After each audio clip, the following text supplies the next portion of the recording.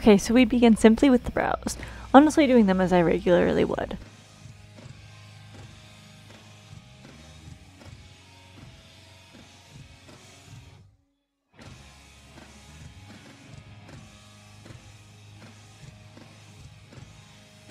Doing one eye off camera to get a feel of what I wanted to do, and it's truly so simple as our beloved Velma is a simple gal. A base of a white cream blended out with my finger.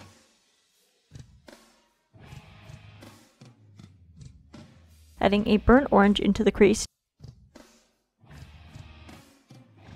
Taking it up to the brow, over to a wing almost.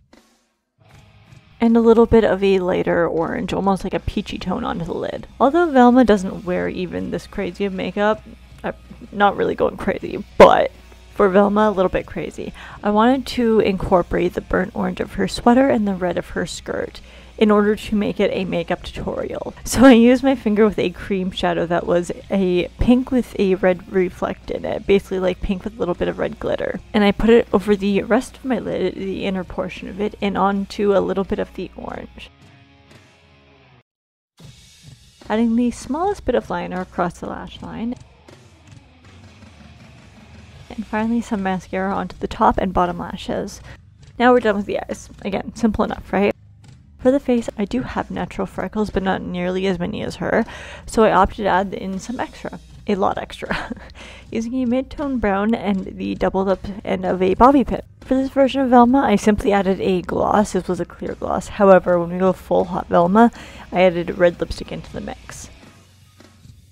For the wig, this actually came from a costume pack of Velma, but actually named Crime Scene Detective. Gotta love those copyright issues. Anyways, I cut the bangs down so I could actually see.